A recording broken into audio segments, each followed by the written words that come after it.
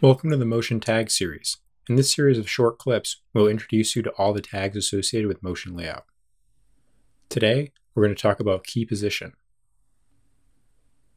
All of these animations use at least one key position, and they are critical to achieving many animation effects. First, a little background on how Android draws views. First, views are positioned relative to each other. Then, they may be transformed through rotation, scale, or other effects. Then they are drawn. KeyPosition affects the layout stage. A KeyPosition tag can have many attributes. First, the motion target defines the view or views associated with this key position. It can be an ID or a regular expression matching a constraint tag. Frame position defines where along the animation this key position takes place. It can be one of 101 positions.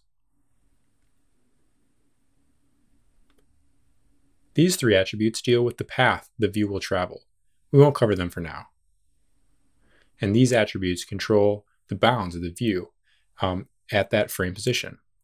Key position type determines how the coordinates in %x and %y are interpreted.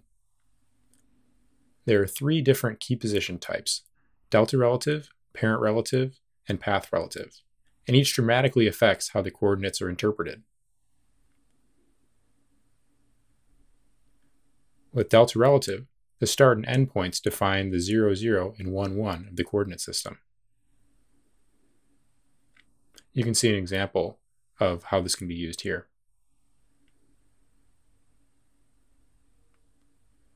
With parent relative, the coordinate system is that of the motion layout itself, with 0, 0 being at the top left and 1, 1 being at the bottom right.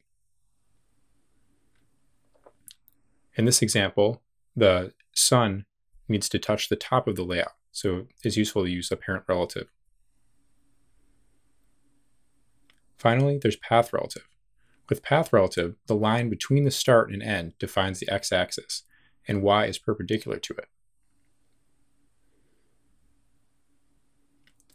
Looking at various values of %x for delta relative, we see that the curves are a little different for 0, 0, and 1, 0.